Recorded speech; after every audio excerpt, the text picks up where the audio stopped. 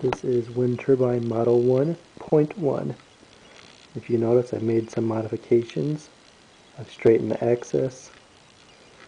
Got a little coupler here, got a smaller dowel rod.